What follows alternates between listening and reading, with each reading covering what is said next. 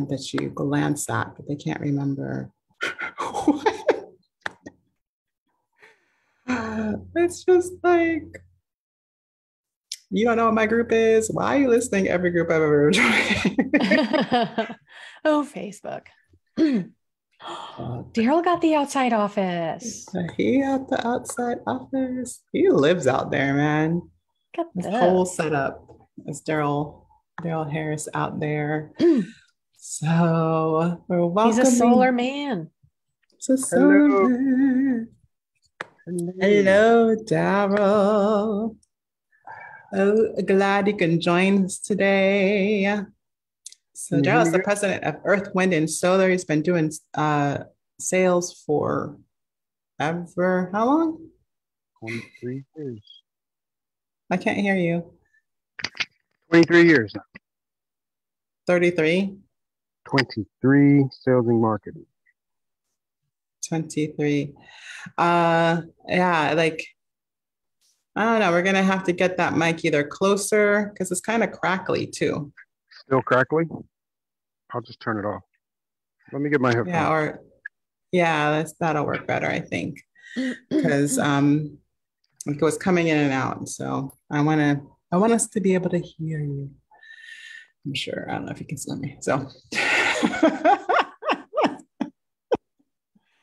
we'll see how he wants to play this. He likes to ask questions, so I think he's going to want us front and center. But if not, then we'll just centertize him, because that's a word. How's this? Oh, that's better. How's that? Yeah, that's better. Can you hear me? I can.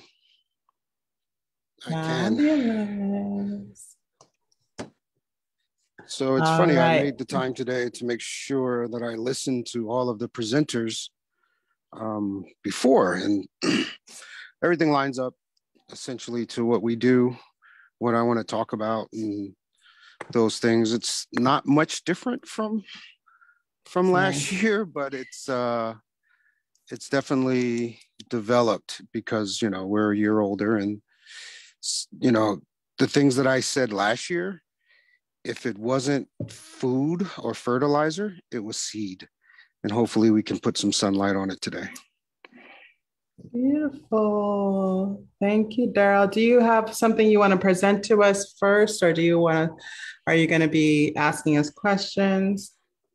No, I think what I gathered from, like I said, listening to the presenters today, that my overall resonating feeling comes through from the place of, it's almost like the Bible says, until you remove the plank out of your own eye, you can't help someone with the speck in their own, you know, and that, you know, and all of this, you know, healing and all of that stuff, you know, what is the purpose for that? You know, why do you want to heal?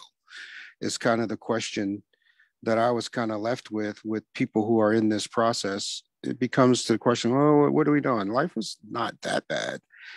But in terms of marketing and sales, a gentleman I worked with for a year or so wrote a book called Closers Get Paid. And the first chapter, he has this quote that says, you'll never out-earn your own self-image. It's perfect. So most people, especially introverts, the problem that I see with introverts in sales is that they can't get out of their own mind. They can't get out of their own head. They're already thinking for the person before they ask the question. And then they never ask the question. So I think most of the time when I deal with people who are introverts, who actually become the best people in sales because they're better listeners than extroverts, the one thing you really have to do is not let them think for the customer. And I think a lot of folks who are interested in selling their gifts in an open market type setting, the biggest problem that they face is the fact that They can't get out of their own head. So yeah, they know that. How do I fix that? And the way you fix it is the things that we're doing in the summit. Is there's this self-healing, this process that you have to go through to sort of figure out what it was that sort of created the way you think and triggers you to believe that sales isn't something that everyone should do. I mean, it's actually the oldest profession is sales. Somebody selling, trading something. So I'll open it up to questions. If you want to know about techniques and things like that, those are good questions too. However, those things they have to be based on the way you want to conduct your business. Most introverts don't want their sales business to look like a sales business, So if you have some questions about how you can make that look different, then we can talk about that too.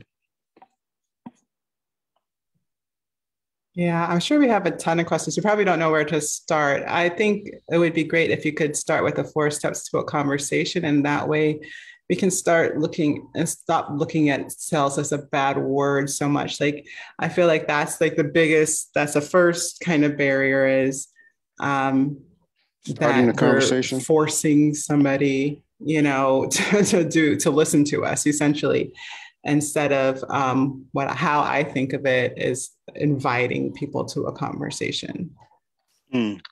So I would say it from this perspective.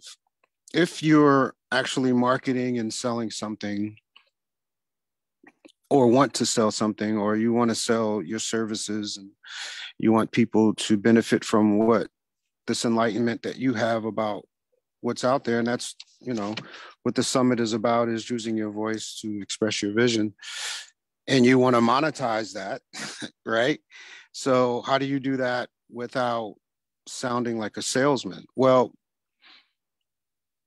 the first thing is the thought that doing that makes you a salesperson. That's like the first thing that I think most people have to come to grips with, is that not even the greatest salespeople are salespeople. They're just the people you want in the transaction that you're in. So, for instance, if you are going to start shopping for an electric car, everyone knows the first car you're going to look at is Tesla, right? Because number one, it's the best marketed electric car. It's the one that got it all started in this country. And so most people are going to say, well, that innovator is an introvert. How is he, like this rock star of a person, but he's so introverted, especially when you hear him talk.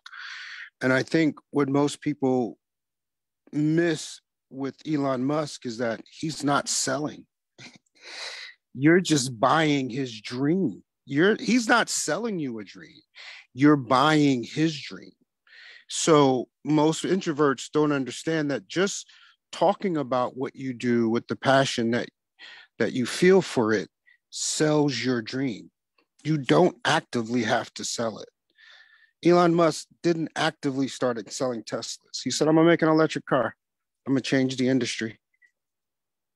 He didn't say, come buy my car. But everybody's buying that car.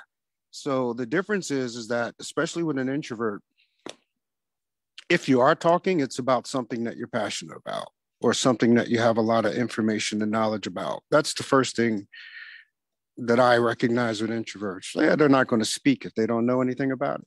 So the fact that you have this gift that you've been with your whole life, and you're starting to have a passion about what you can do with it, that's the conversation.